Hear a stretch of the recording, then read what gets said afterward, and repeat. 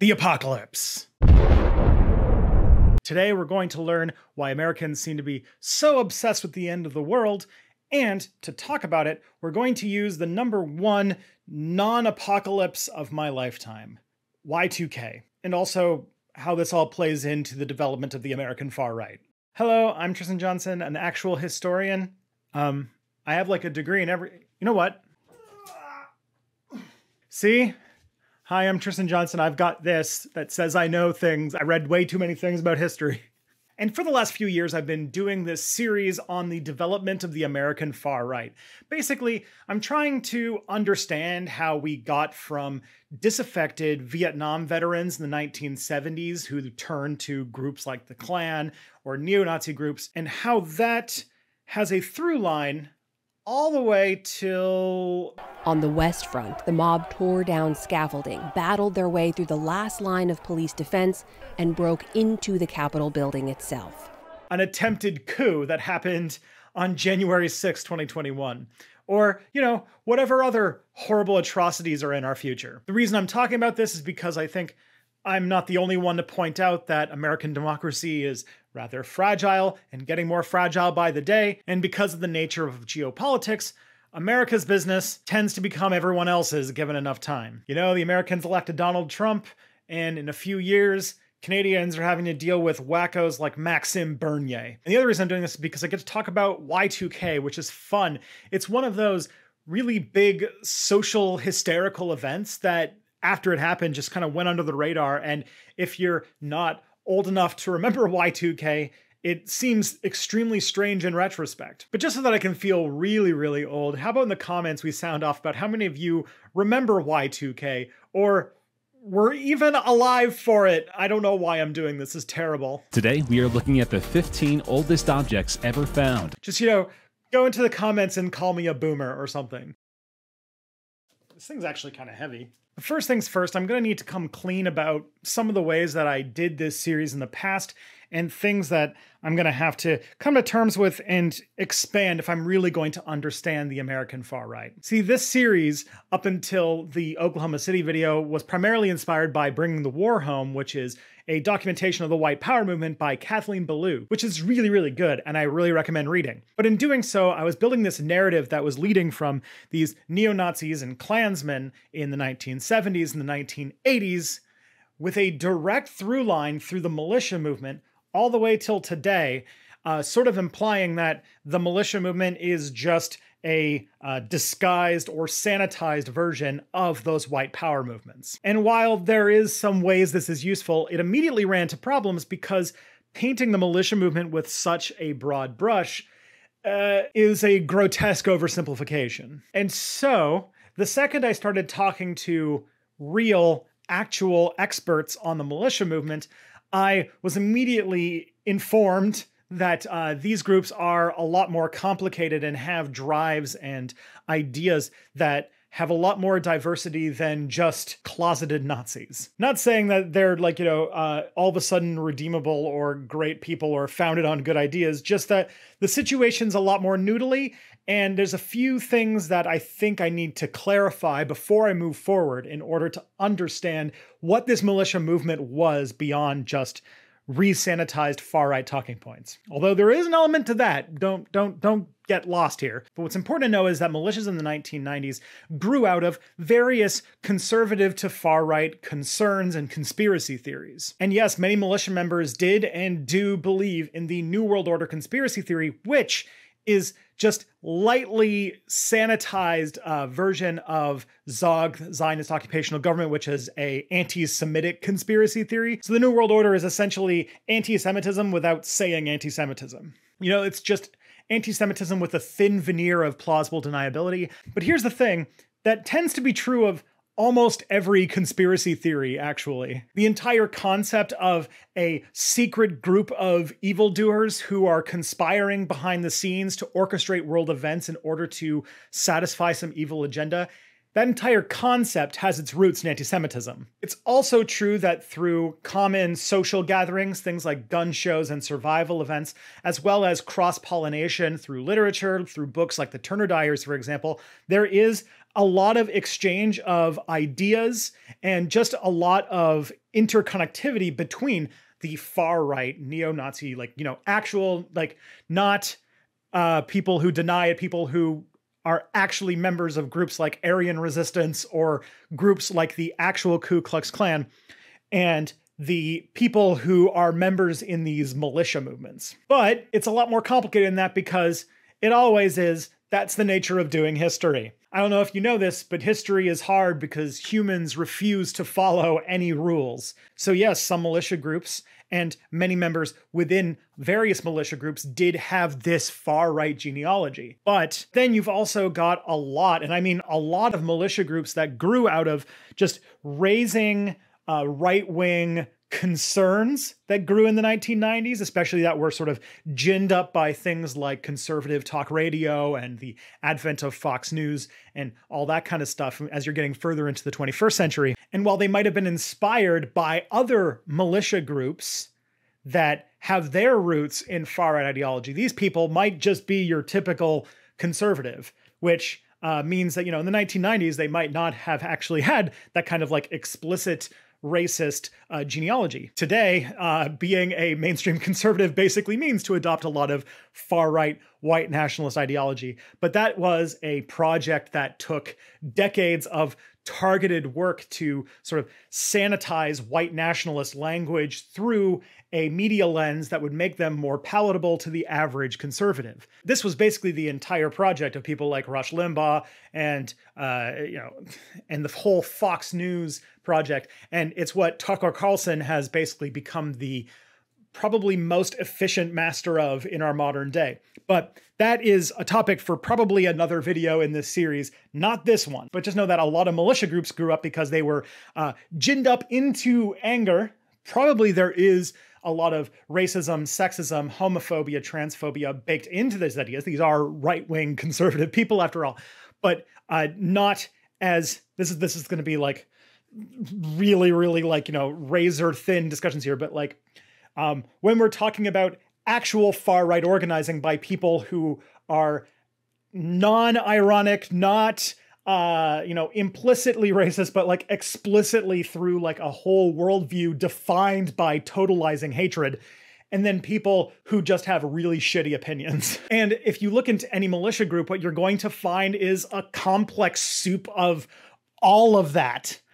Sometimes more, sometimes less. And one of the things I learned about a lot of militia groups is that most of the time their inspiration was not this millennialist idea of starting a race war in order to have your day of the rope and kill all the people of color and build this all-white homeland.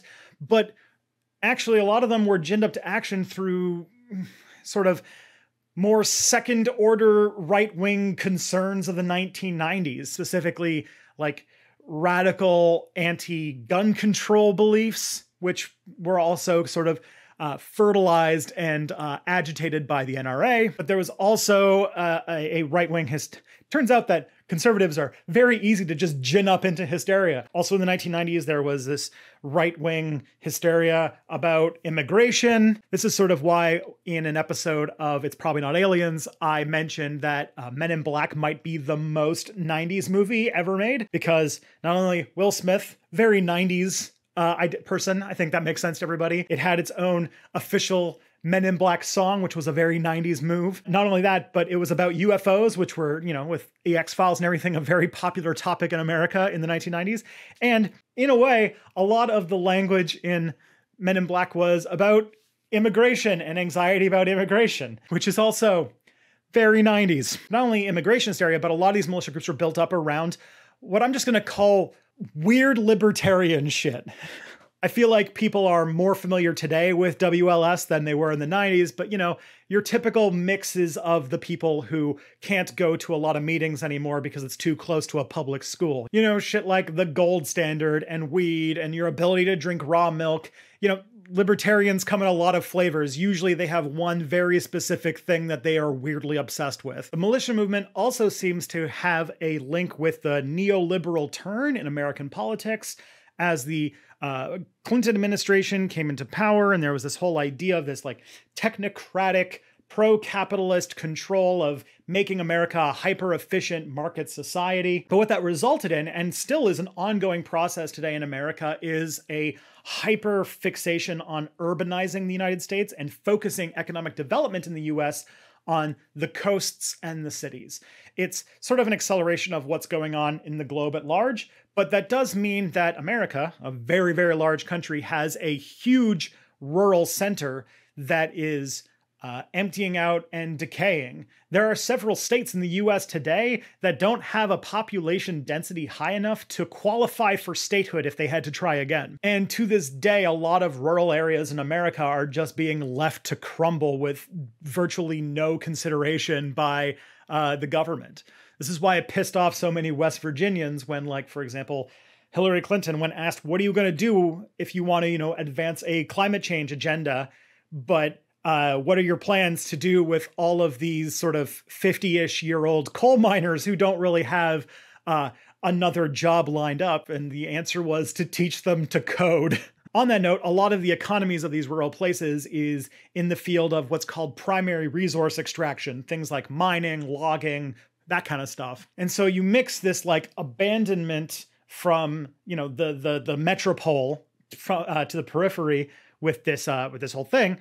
But then also is the rise of various other modern concerns, especially ones that have to do with environmentalism. And what you find is that a lot of people in these sort of ex-burb/rural communities, especially on the far right, have this almost obsessive anti-environmentalism because they're not particularly concerned with the long-term longevity of the planet or the people on it, but do see the immediate effect of environmental policy being a restriction on their economic prospects, with the response of the state being nothing.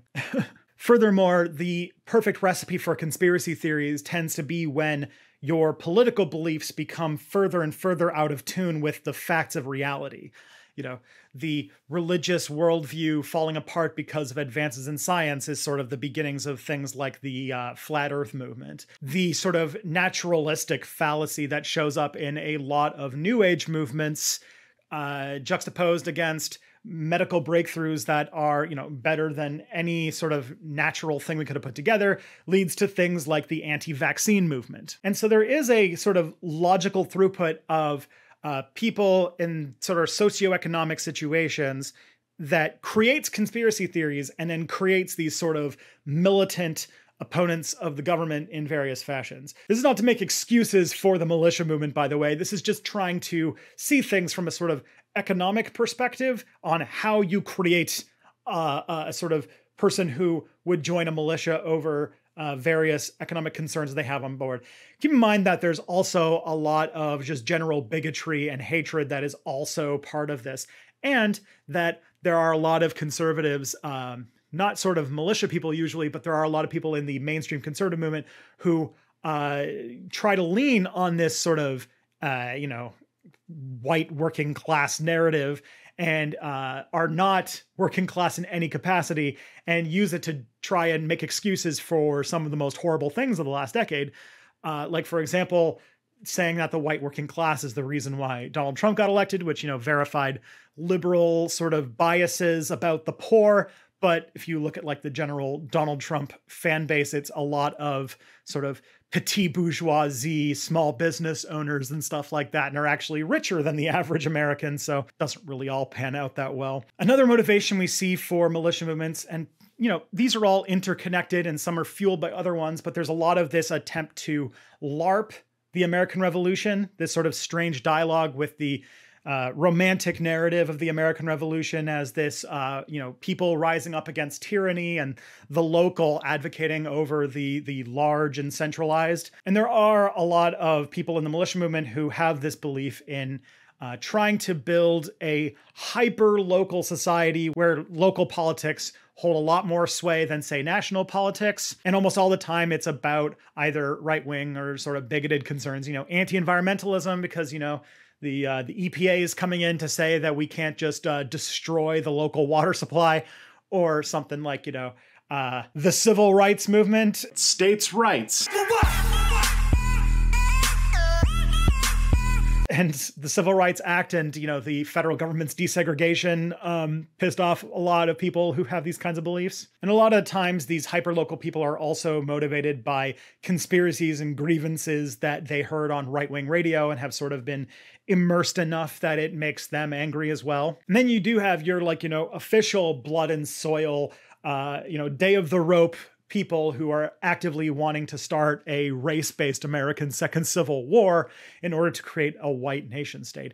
And yeah, there's a lot of connections and crossovers in these movements, but it's important to note that the militia movement or patriot movement or whatever you want to call it is an extremely large and very decentralized organization, sort of in the same vein as the thing we talked about in a previous video in this series on leaderless resistance. A lot of times the connection between these groups are small, tenuous, and usually just informal social ties.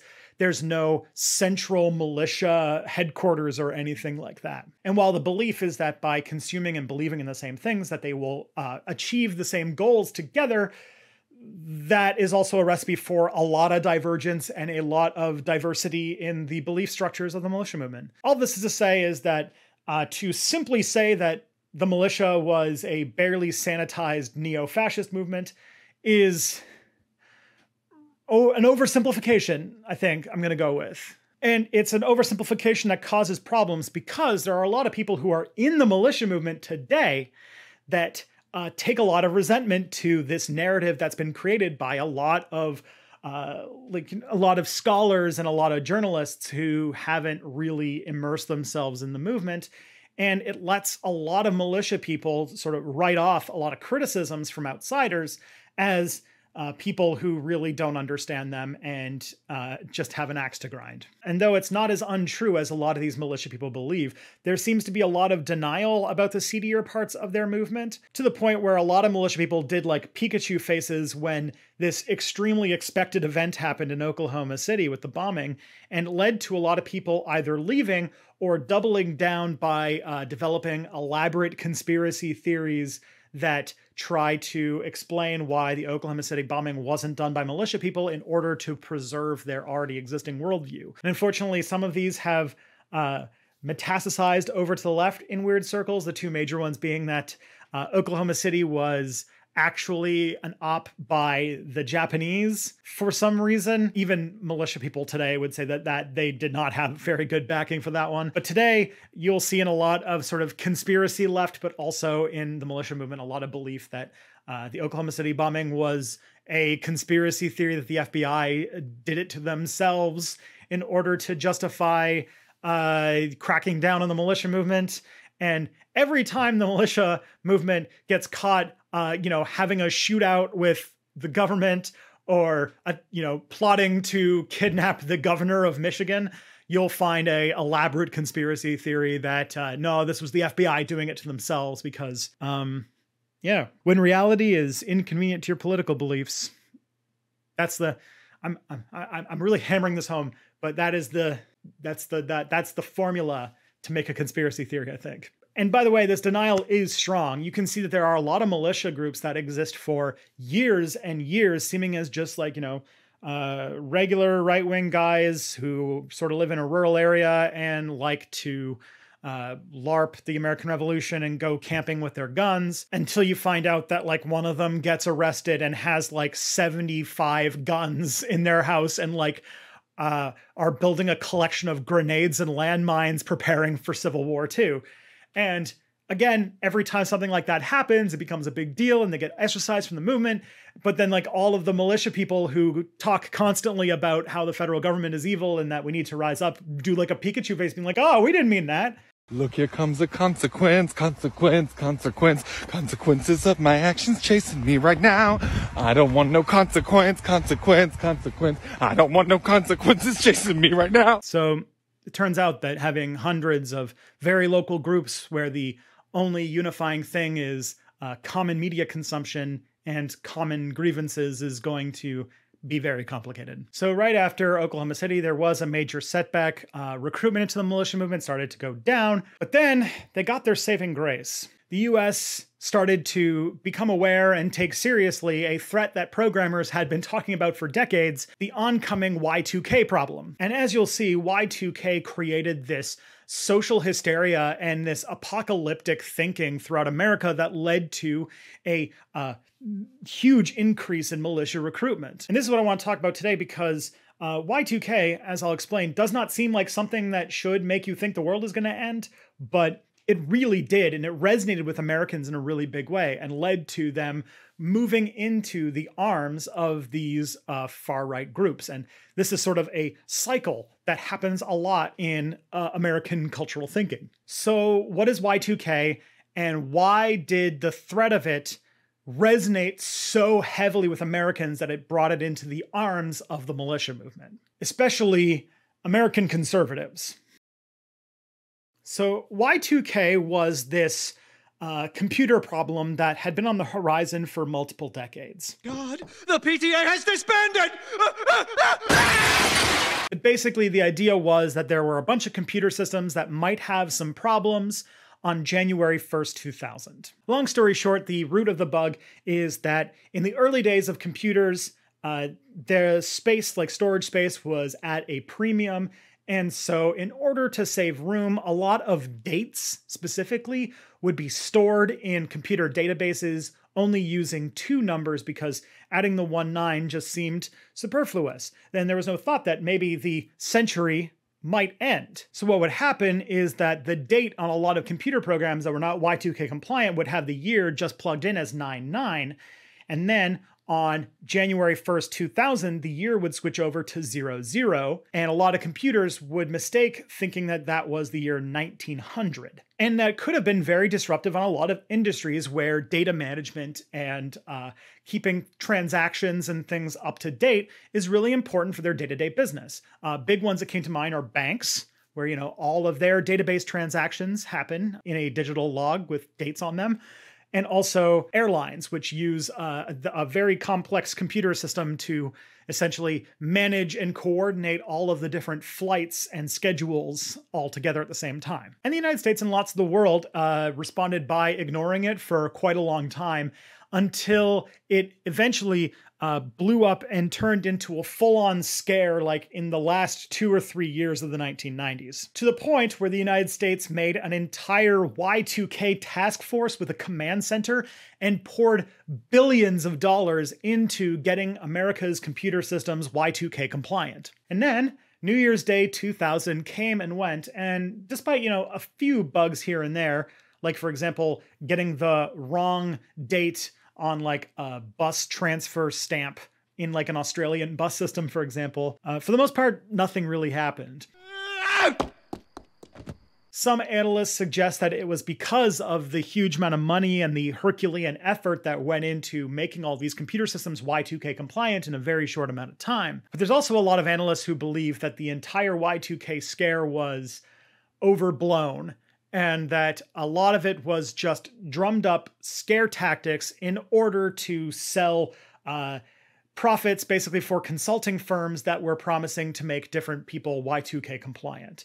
The main evidence they show for this is that there were several countries that made absolutely no efforts to become Y2K compliant, and basically nothing happened. But a little thing like this not really being a big deal did nothing to stop the Y2K threat from becoming a massive panic in the United States. And the reason why, tell me if this sounds familiar, is because a lot of them had their hysteria ginned up by the news. Isn't it interesting to know? This is a curious thing. Did you know that 24-hour news networks that have to fill in their 24-hour schedule and keep people's attention by making more and more dramatic stories that play on your fear response got their start when satellite television started becoming a thing in the 1980s? It's weird how political discourse has changed in those specific years. I wonder if there's any connection. The other problem is that the technicalities of the Y2K bug were not really described very well to the American people, so there was just this vague sense that something really bad is going to happen with computers and that you should be terrified. And it led to some people stocking up lots of food. Not everyone. It is notable that the scope of Y2K hysteria has been ginned up, and that it was not as many people as you would think who bought doomsday bunkers and took survivalist classes because they thought the world was going to end on January 1st, 2000. And in fact, a lot of the people who did have a moral panic were more freaking out and prepping because they thought other people were going to freak out and prep. But there are two very specific and very, overlapping groups of people who were very receptive to this idea of a coming apocalyptic threat.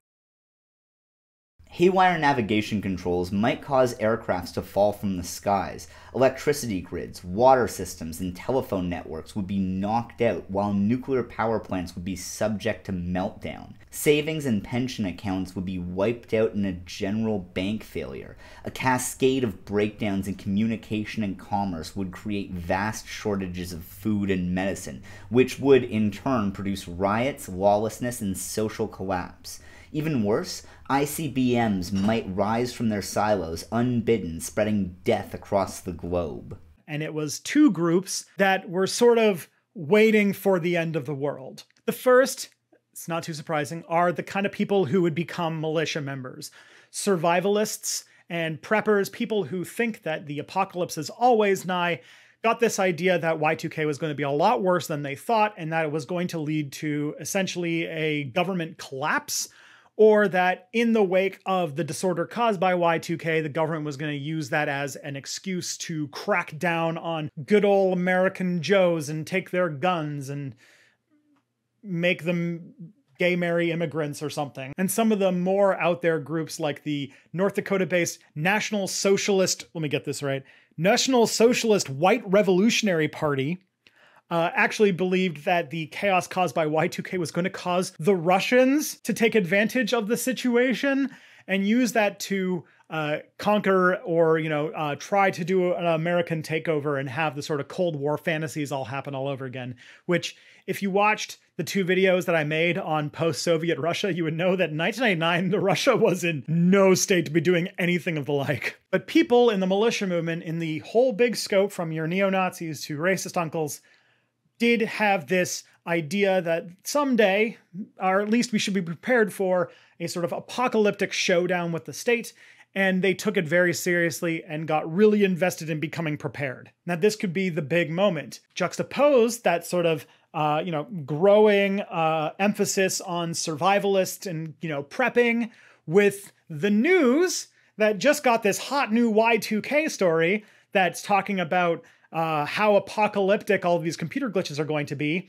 And you all of a sudden have a lot of people who are ginning up a lot of interest in survivalism, and that would lead them to join their local groups that they thought might have some, survivalist skills to teach them, and resulted in a whole lot of militia recruitment. Or, those movements that have people in them with troubling political beliefs, to say the least, just got an influx of a whole lot of new people ready to be radicalized. Probably the biggest one is a group called the Militia of Montana, which actually had its peak membership in 1999, 4 years after the Oklahoma City bombing. And they capitalized on the Y2K threat by selling seminars and survivalist gear and dehydrated food and all that like. So this unique brew of media attention combined with growing emphasis on the survivalist aspects of militia groups led to a lot of public awareness of survivalism, prepping, and taking them into these social circles. And it wasn't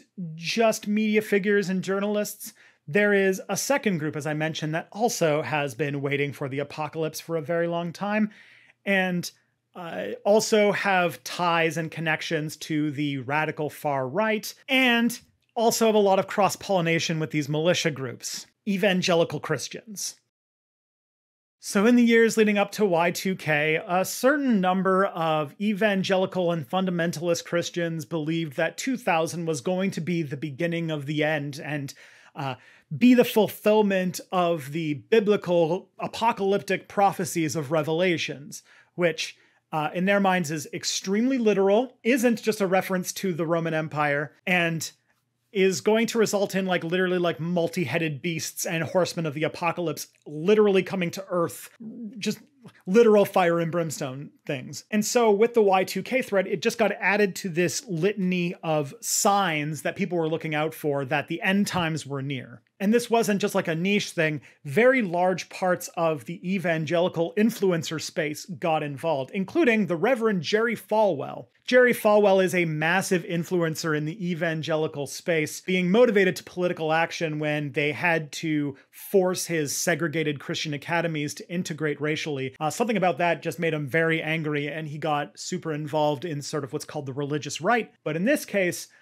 he started using the threat of Y2K to convince his following that the end times were near, revelations were on their way, and that Y2K was God sending a sign to humble the nations. So the idea was that this was going to cause the rapture, which I don't really understand religious thinking at all. I really wasn't raised in a religious context, but I guess like is the literal belief that all of the good people, all the good Christian people on earth are just going to get like beamed up to the Enterprise? Beam me up, God. And then all that's left behind is like all of us evil, non-fundamentalist Christians. I think there was like a series of novels written about this, like Left Behind series stuff.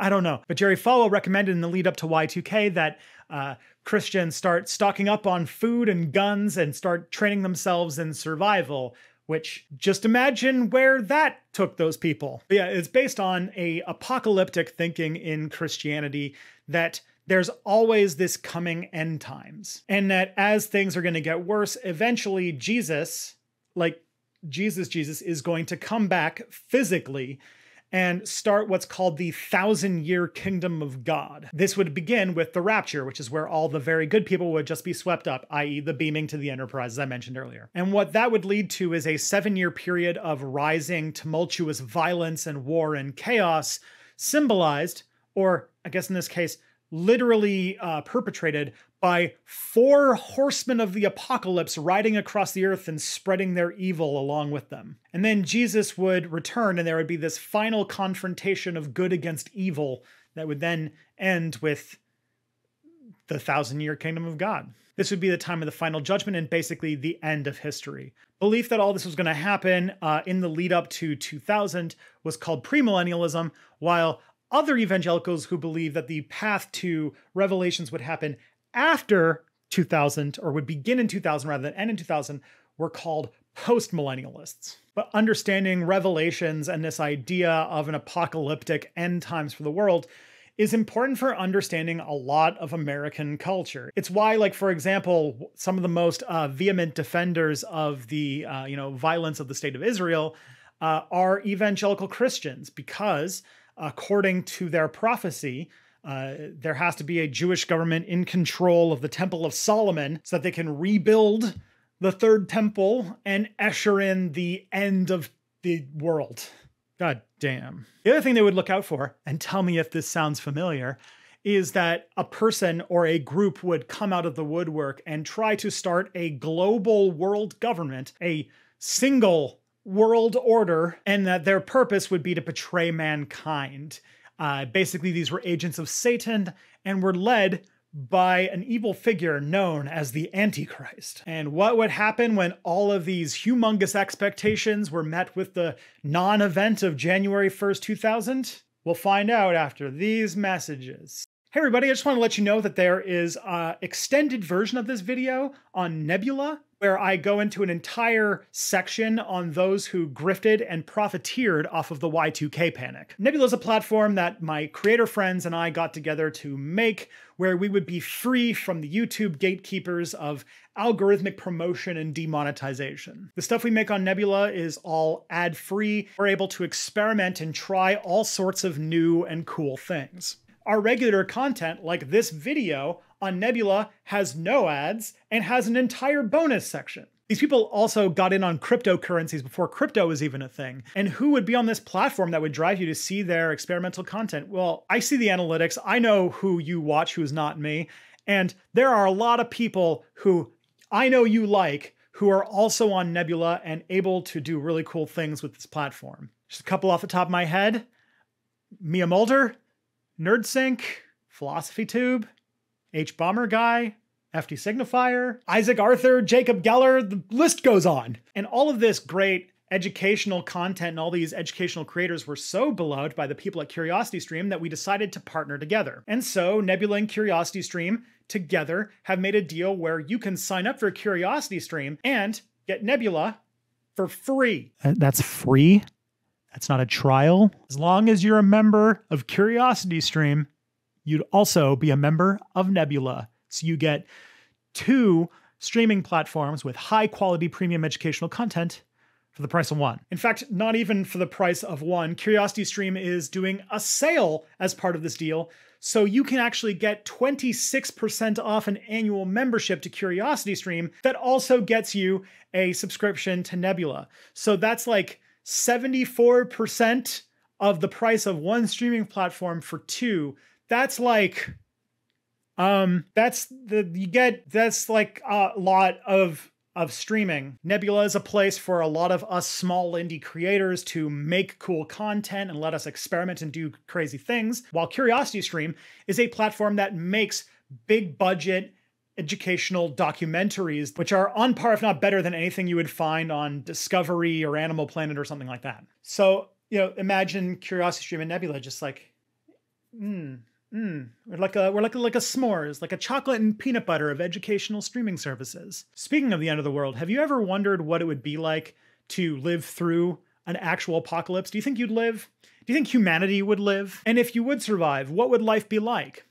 Luckily, CuriosityStream has actually made an entire series on this subject called Apocalypse 101. The series is about what it would actually take to survive in an apocalypse situation, and it's being done by an astrobiologist named Lewis Dartnell. So yeah, if you sign up to CuriosityStream, use the link in the description or in the top pinned comment, or go to curiositystream.com/stepback. The link works now, by the way. You sign up for a year for $14.79. That's for a year. And once you sign up, you'll get a welcome email from Nebula giving you your code so you can sign up and get your free Nebula membership too. And keep in mind that by supporting CuriosityStream and Nebula, you are helping educational creators on the platform out immensely. You're helping me out personally. Let's just say that having a baby financially is a complicated thing. Just to let you know that by signing up, you're helping myself and many educational creators, as well as just educational content as a whole. It's creating an entire platform and network where we can be focused on getting what is good, what is fulfilling, and what is right, rather than kowtowing and forcing reality to conform to what's advertiser friendly, or we'll get lots of clicks. So again, link in the description, link in the comments, or curiositystream.com/stepback. All right, let's get back to the video. So spoiler alert, January 1st, 2000 came and went, and the world didn't end. There were a few minor computer glitches that happened, but at the end of the day, nothing major actually went wrong. And as you can imagine, this was a major blow to the militia movement. Reportedly, the Montana militia more or less imploded after Y2K didn't end the world. But for those who left, being wrong was not the end. And this, I think, is important for understanding Y2K and its significance in a more global context. Because there's always a new end of the world to sell people apocalypse gear for. They got into 9/11 conspiracy theories. If you remember, there was a whole lot of grifters selling, like, people in Ohio hazmat suits to protect them from chemical warfare and stuff like that. They'd be back during the financial crisis, and every time there's some sort of threat or some sort of economic unrest, they meant to sell the end of the world because, you know, apocalypse, survival kits, yeah.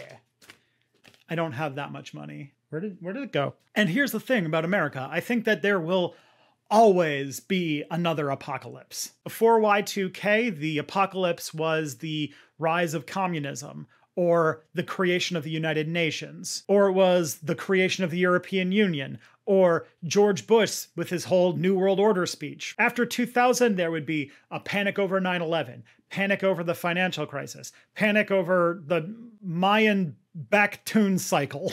And I'm not alone on this. Like, media critics who study American culture have shown that the apocalypse features heavily in American cultural products. We're bathed in stories and information about the end of the world. It's a genre in and of itself. And this is old.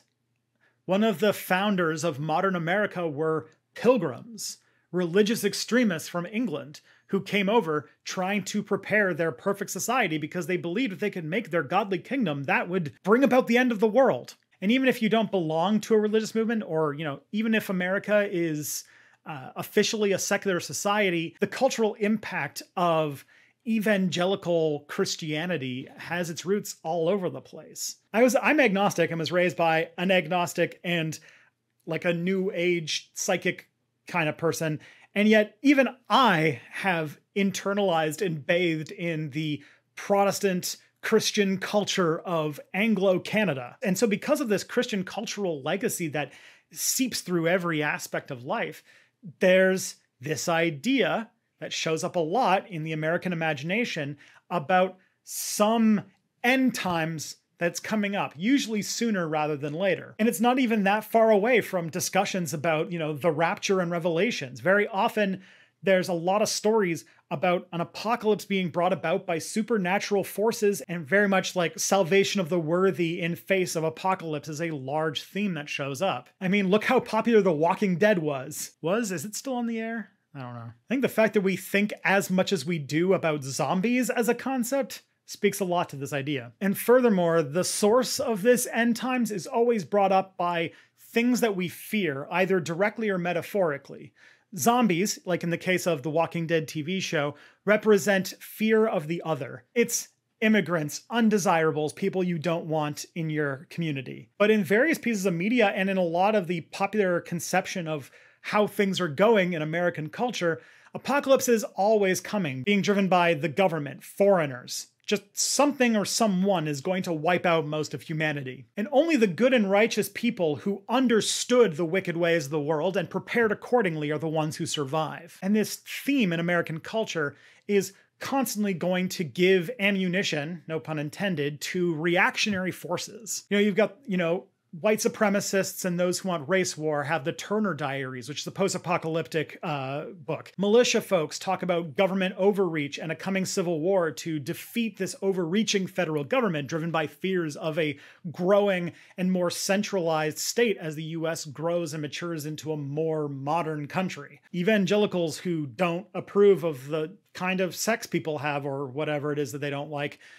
constantly think about Revelations and the end times and how that is going to be a time where all the people they don't like die and the people like them are saved. And I think that Y2K plays into this as well. Y2K played into a lot of Americans' anxiety in a time where society was becoming more and more interconnected, networked, and digitized. And as that happened, the world was becoming more and more complicated in a way that many people could understand less and less. So the idea that the world was becoming this big, untenable connection of these machines that we only kind of understand was a source of anxiety. And the idea that we were so dependent on it meant that one disruption could bring the whole system down. So the thing is, Y2K, if you look at the actual facts of the case, was never a really great case for any sort of apocalypse.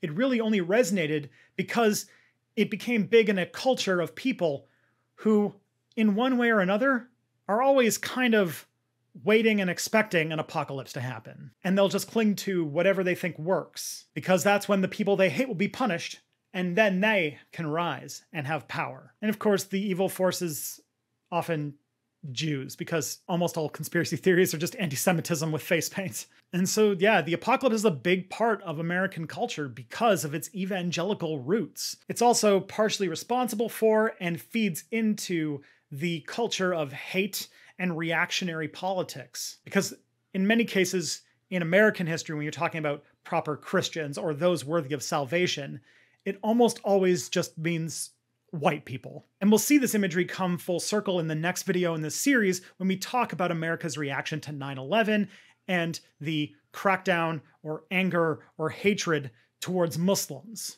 So make sure to subscribe to Setback so you can watch that video as soon as it comes out. And in the meantime, there's a whole white power movement playlist that this is part of. And if you haven't seen all of them yet, then what's wrong with you? Go and do it.